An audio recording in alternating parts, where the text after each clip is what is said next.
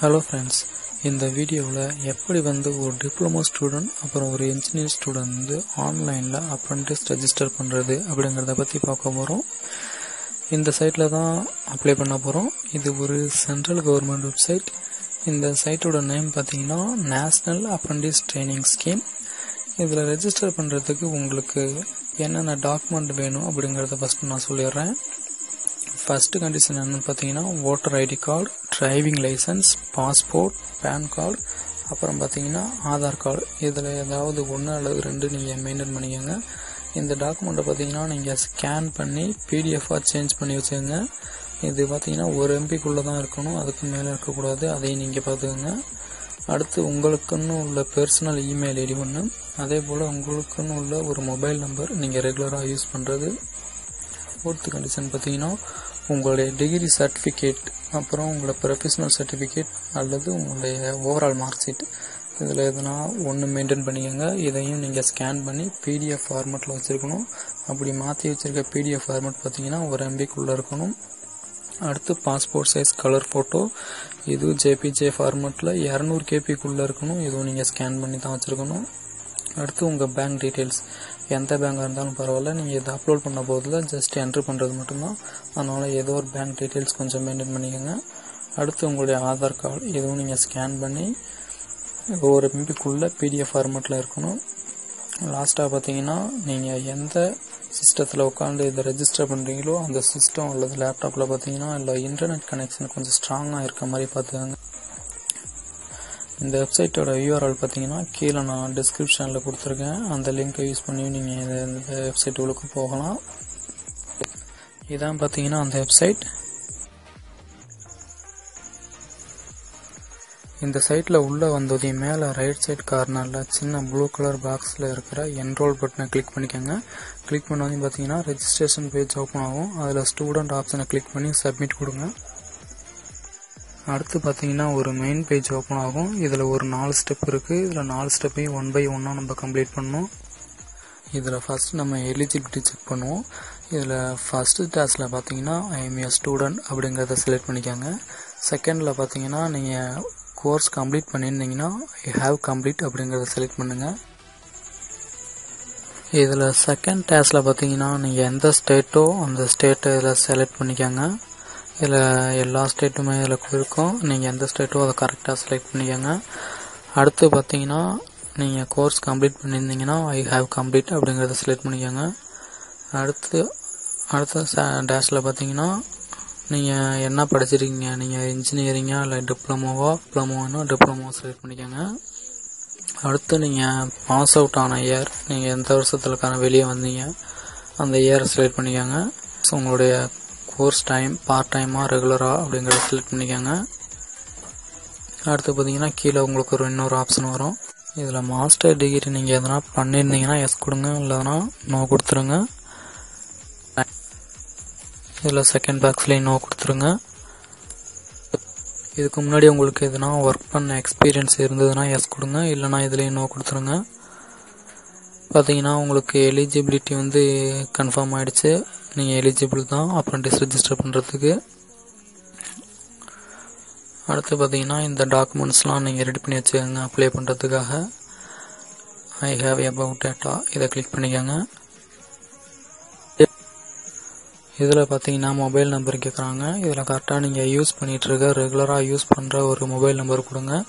இந்த mobile number வழியாக தான் உங்களை இந்த வெப்சைட்லேருந்து உங்களை காண்டாக்ட் பண்ணணும்னா இது வழியாக தான் உங்களை காண்டாக்ட் பண்ணுவாங்க. ஸோ அதனால் உங்கள் ரெகுலராக யூஸ் பண்ணுற மொபைல் நம்பர் இதில் என்ட்ரு பண்ணுங்கள். என்ட்ரு பண்ணவே பார்த்தீங்கன்னா உங்களுக்கு ஒரு ஓடிபி சென்ட் ஆகும். அந்த ஓடிபி திரும்ப நீங்கள் என்ட்ரு பண்ணால் தான் அடுத்த ஸ்டெப் உங்களுக்கு இதில் போகும். பார்த்தீங்கன்னா கீழே உள்ள பாக்ஸில் திரும்ப என்ட்ரு பண்ணி கண்டினியூ அப்படிங்கிறத கிளிக் பண்ணிக்கோங்க. ஒரு வேளை உங்களுக்கு ஓடிபி மெசேஜ் வரல அப்படின்னா திரும்ப ரீஜெனரேட் ஓடிபி அப்படிங்கிறத கிளிக் பண்ணிக்கோங்க. கரெக்டாக உங்களுக்கு அந்த நீங்கள் என்ட்ரு பண்ண மொபைல் நம்பருக்கு ஓடிபி நம்பர் வரும். அந்த நம்பரை நீங்கள் இந்த இதில் என்ட்ரு பண்ணி கண்டினியூ கொடுத்துக்கோங்க. உடனே பார்த்தீங்கன்னா உங்கள் மொபைல் நம்பர் வெரிஃபைடு அப்படிங்கிறத உங்களுக்கு நோட்டிஃபை ஆகும். அடுத்து கீழே உள்ள பாக்ஸ் எல்லாம் கரெக்டாக நீங்கள் ஃபில்லப் பண்ணிக்கோங்க. இதில் உங்கள் நேம் எப்படி இருக்கணும் அப்படின்னு பார்த்தீங்கன்னா, உங்களுடைய சர்டிஃபிகேட், உங்களுடைய மார்க் ஷீட்லாம் என்ன நேம் இருக்குதோ அதே நேம் இதில் கரெக்டாக என்ட்ரு பண்ணிக்கோங்க. அடுத்து உங்களுடைய மெயில் ஐடி, நீங்கள் யூஸ் பண்ணிகிட்டு இருக்க கரண்ட்டில் யூஸில் இருக்க உங்களுடைய பர்சனல் இமெயில் ஐடி. அடுத்து பார்த்தீங்கன்னா, இதுக்கு நீங்கள் பாஸ்வேர்ட் செட் பண்ணணும். பாஸ்வேர்ட் செட் பண்ணுறதுல பார்த்தீங்கன்னா உங்களுக்கு இதில் ஒரு 7-8 கண்டிஷன் கொடுத்துருக்காங்க. அதை நீங்கள் கரெக்டாக ஃபாலோ பண்ணால் மட்டும்தான் இதில் பாஸ்வேர்டு உங்களுக்கு செட் ஆகும். அதில் ஃபஸ்ட்டு கண்டிஷன் என்னென்னு பார்த்தீங்கன்னா, உங்களுடைய பாஸ்வேர்டு வந்து மினிமம் 8 கேரக்டர், மேக்ஸிமம் 16 கேரக்டர்லேருந்து இருக்கணும். அட்லீஸ்ட் அதில் ஒரு கேபிட்டல் லெட்டர் இருக்கணும், ஒரு ஸ்மால் லெட்டர் இருக்கணும், அப்புறம் பார்த்தீங்கன்னா ஒரு நம்பர் இருக்கணும், அப்புறம் ஒரு ஸ்பெஷல் கேரக்டர். இதில் எந்த ஒரு ஸ்பேஸ் எதுவும் இருக்கக்கூடாது. இதெல்லாம் கரெக்டாக இருந்தால் மட்டும்தான் உங்களுக்கு பார்த்தீங்கன்னா இதில் பாஸ்வேர்டு க்ரியேட் ஆகும். இதில் நீங்கள் செட் பண்ணதே பக்கத்தில் கன்ஃபார்ம் பாஸ்வேர்டு, அதே பாஸ்வேர்டை திரும்ப நீங்கள் என்ட்ரு பண்ணிக்கோங்க. பாஸ்வேர்டை என்ட்ரு பண்ணதையும் அடுத்து பார்த்தீங்கன்னா கீழே சேவ் அண்ட் கண்டினியூன்னு இருக்குது, அதை கிளிக் பண்ணிக்கோங்க. இப்போ பார்த்தீங்கன்னா நீங்கள் ஒரு ஸ்டெப்பு கம்ப்ளீட் பண்ணிட்டீங்க. எலிஜிபிலிட்டி செக் அப்படிங்கிற ஸ்டெப்பை பார்த்தீங்கன்னா நீங்கள் கரெக்டாக என்ட்ரு பண்ணி கம்ப்ளீட் பண்ணிட்டீங்க.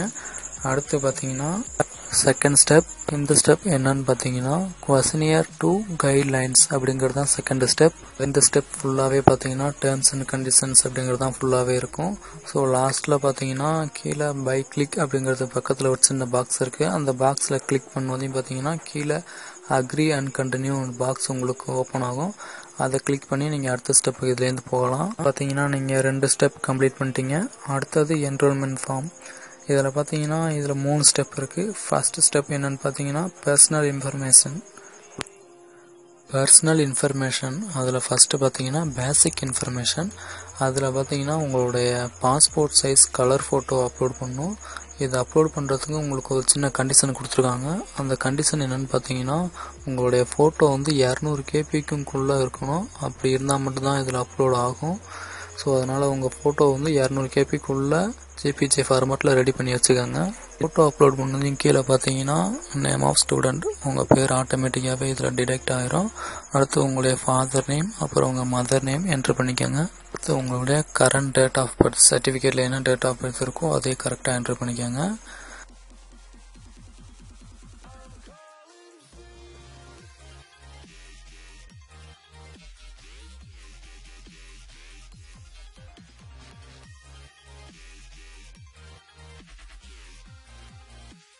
அடுத்து நீங்கள் என்ன ப்ரூஃப் கொடுக்க விரும்புகிறீங்களோ அந்த என்ன ப்ரூஃபோ அதை செலக்ட் பண்ணிக்கோங்க. டிரைவிங் லைசன்ஸாக ஓட்டர் ஐடி கார்டாங்கிறத செலக்ட் பண்ணிவிட்டு பக்கத்தில் பார்த்தீங்கன்னா கவர்மெண்ட் ஐடி கார்டு நம்பர், நீங்கள் என்ன செலக்ட் பண்ணுறீங்களோ அந்த கார்டோட சீரியல் நம்பரை என்ட்ரு பண்ணிக்கோங்க.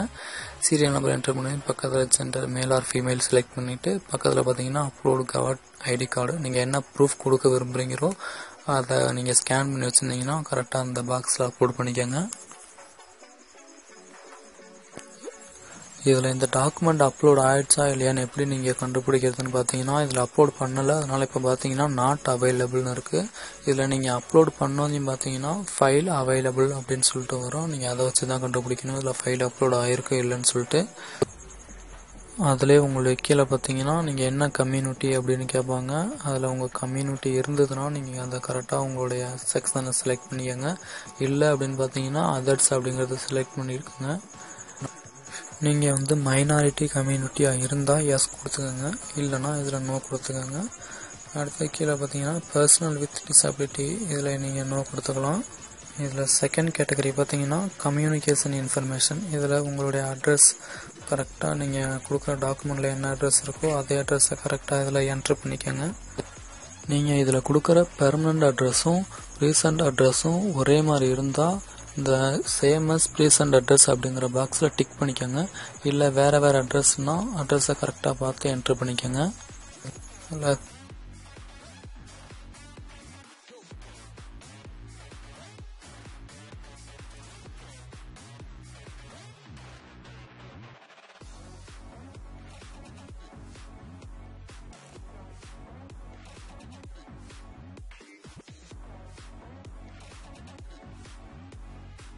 தேர்ட் கேட்டகரி என்னன்னு பார்த்தீங்கன்னா பேங்க் இன்ஃபர்மேஷன்.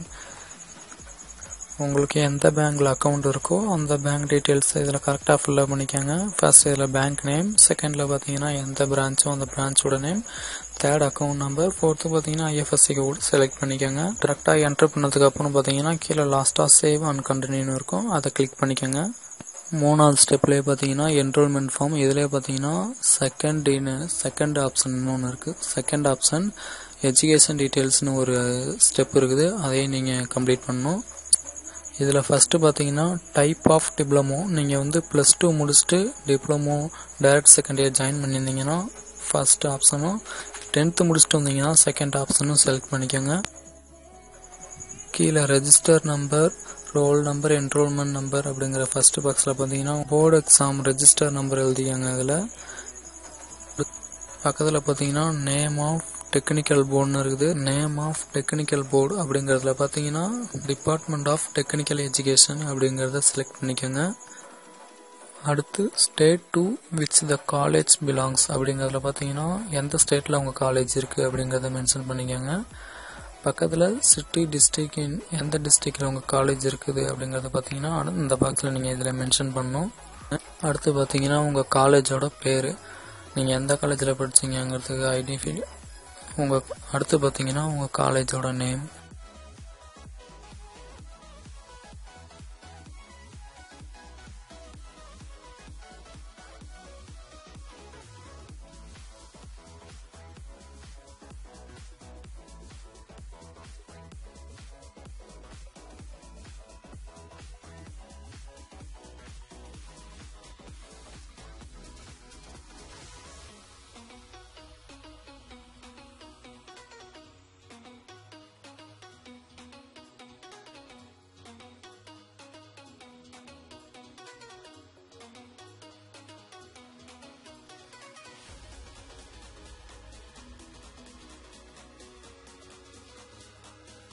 ஆகும்.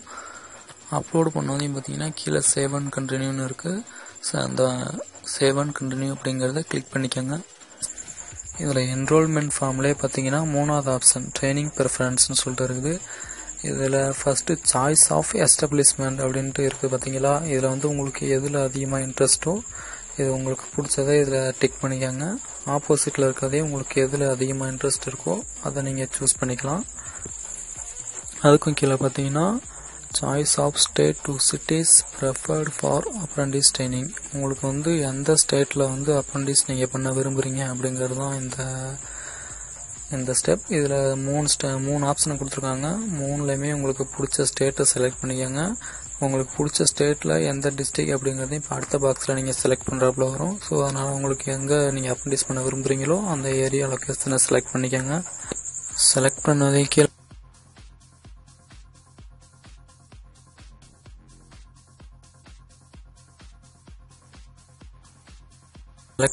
கீழே பார்த்தீங்கன்னா பை கிளிக்கிங் த பாக்ஸ்னு இருக்கும். அந்த பாக்ஸை கிளிக் பண்ணிட்டு சேவ் டு ப்ரிவியூன்னு ஒரு பாக்ஸ் இருக்கும், அதை நீங்கள் கிளிக் பண்ணிக்கோங்க. இப்போ பார்த்தீங்கன்னா நீங்கள் 3 ஸ்டெப் கரெக்டாக கம்ப்ளீட் பண்ணிட்டீங்க. இப்போ 4வது ஸ்டெப் ஒன் டைம் நீங்கள் என்ட்ரு பண்ண டீட்டெயில்ஸ்லாம் கரெக்டாக இருக்கா அப்படின்னு செக் பண்ணிட்டு சப்மிட் அப்படிங்கிற பட்டனை கிளிக் பண்ணிக்கோங்க.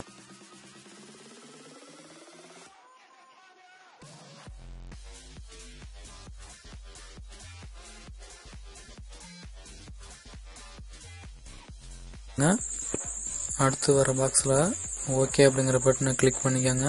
Enrolment has been created successfully அப்படின்னு சொல்லிட்டு ஒரு மெசேஜ் உங்களுக்கு வரும். அந்த மெசேஜை ஓகே பண்ணிக்கோங்க. ஓகே பண்ணதையும் பார்த்தீங்கன்னா பின்னாடி student enrolment has been created சக்ஸஸ்ஃபுல்னு சொல்லிட்டு இன்னொரு பேஜ் உங்களுக்கு இருக்கும். இந்த பேஜை பார்த்தீங்கன்னா பிரிண்ட் எடுக்கிற ஆப்ஷனுக்கு உங்களுக்கு இருக்கும்.